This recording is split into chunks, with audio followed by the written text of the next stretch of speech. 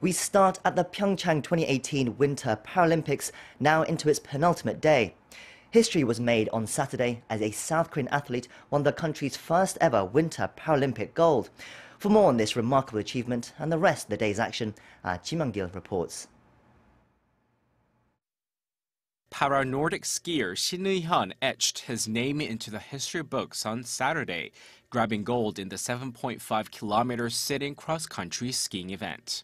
Shin beat 33 other competitors at the Alpensia Biathlon Center in PyeongChang with a time of 22 minutes 28.4 seconds, becoming South Korea's first ever Winter Paralympic champion.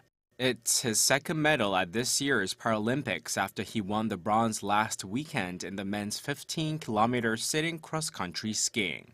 Shin lost both his legs in a car accident in 2006, just a day before his college graduation. He got into sports playing wheelchair basketball in 2009 and also played para-ice hockey. Elsewhere, South Korea defeated Italy 1-0 to take the bronze medal in ice sledge hockey, sealing the host nation's first ever medal in the event. The host nation currently has 1 gold and 2 bronze medals from the PyeongChang Paralympics. However, there was disappointment as South Korea's wheelchair curling team fell just short of winning a bronze medal, narrowly losing 5-3 to Canada.